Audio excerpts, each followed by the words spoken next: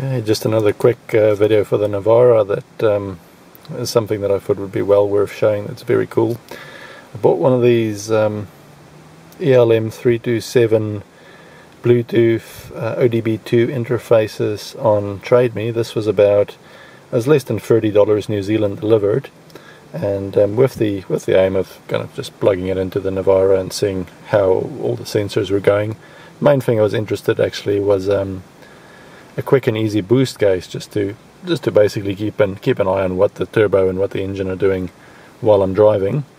So on a New Zealand Navara, which is right-hand drive, the OBD2 plug is just underneath, just above the clutch pedal here. I can kind of feel it with my hand. If you're unsure, just look in there.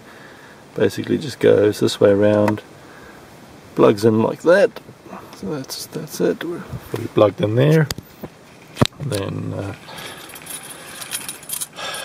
turn on the ignition and start the car.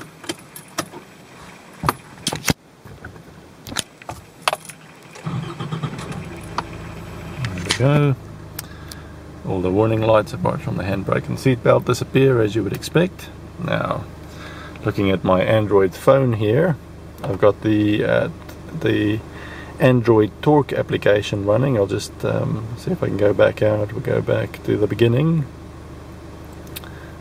Click on the torque app. This is just the freeware version, but after seeing how well this runs, I might very well pay for the full version.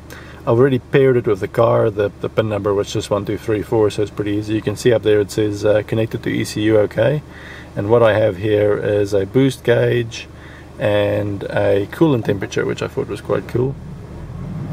Now let's just see, there we can see the boost coming up a bit. I'm just giving it a little bit of a rev, and you can kind of see the boost coming up. I think there is a little bit of a delay in what it shows me to what the car is doing, but overall you know, it's a lot of information that I didn't have, which is pretty good. So that's in PSI. If I just hold it at 2,500 RPM for a while, see, it's fairly low boost. That's about 3,000 RPM.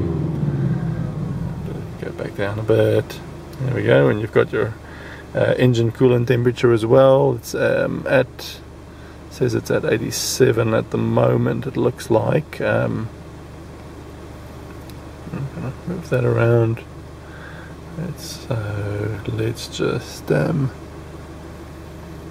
add another display. We'll add a graph. Now on here, the ones with stars are things that the engine is sending us information for. So we can also see things like engine load, for instance. So let's make a large engine load graph. There we go.